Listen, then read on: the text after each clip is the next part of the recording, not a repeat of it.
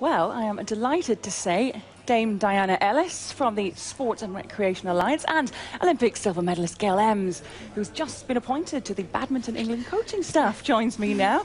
Welcome to you both. Thank you for having us. We looked at these targets. Let's start with you, Di. Are quotas, do you think, the right way to tackle getting more women involved higher up in boardroom level? I'm a strong believer in equal opportunities. I think a little PR needs doing on quotas because it does make us sound a little bit like cattle.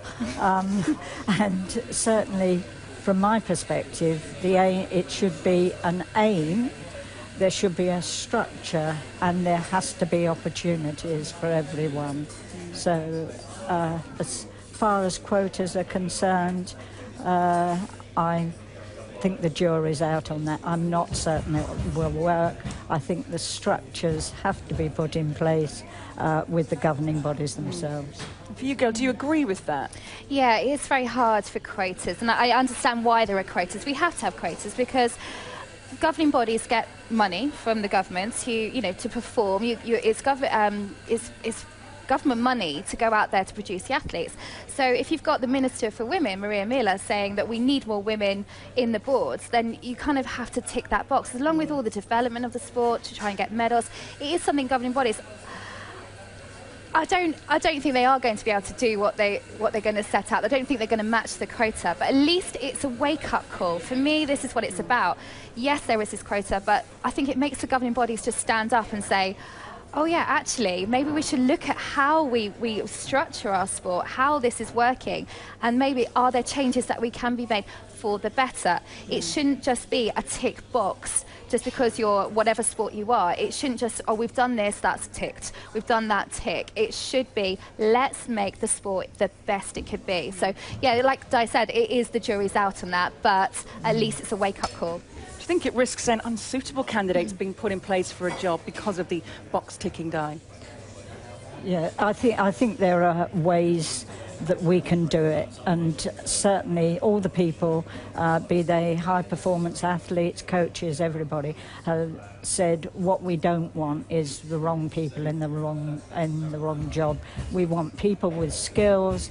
We've got some absolutely superb women in sport, and as back to the structure part of this, we have to have, as athletes we have ambassadors to bring young people forward. What we need within governing bodies, and what my own governing body as rowing had, we've had champions, both men and women, to encourage women and diversity across the board into leadership roles. There are plenty of programs in place.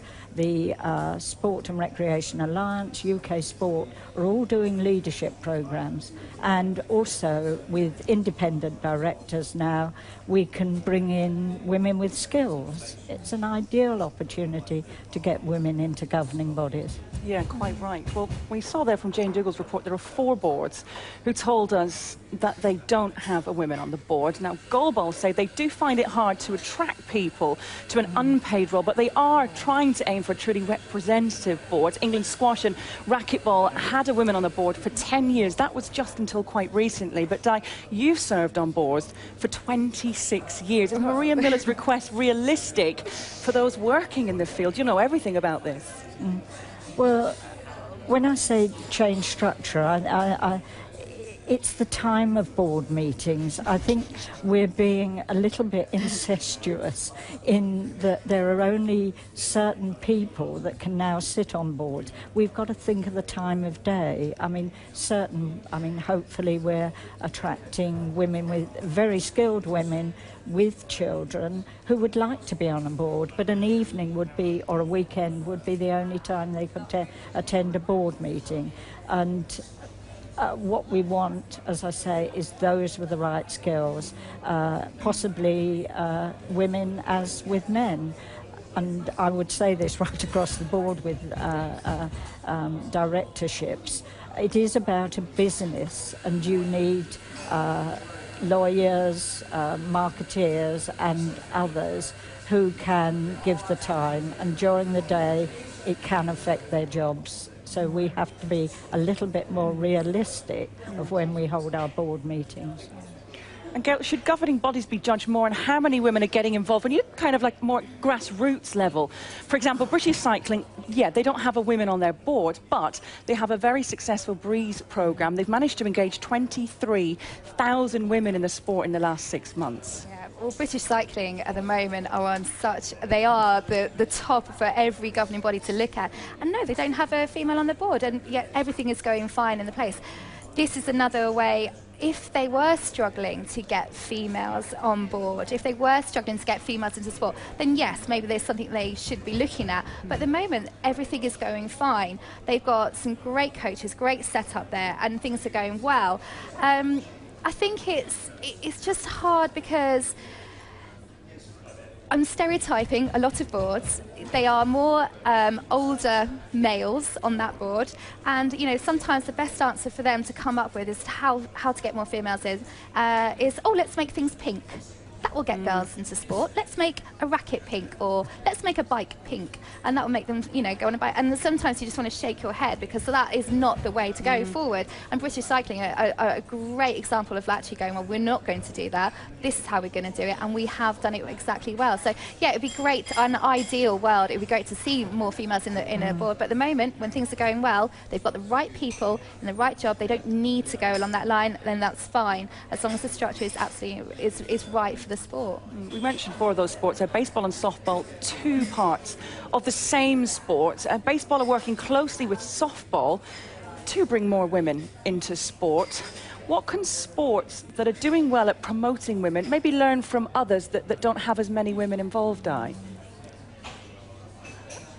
That women themselves have got to be champions.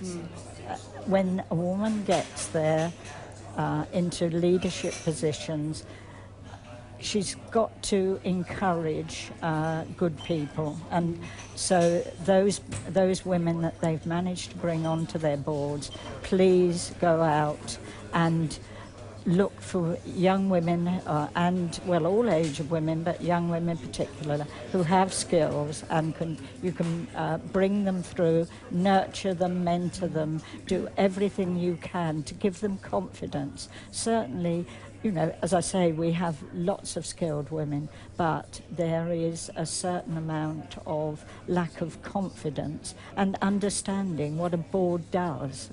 So that would be my solution.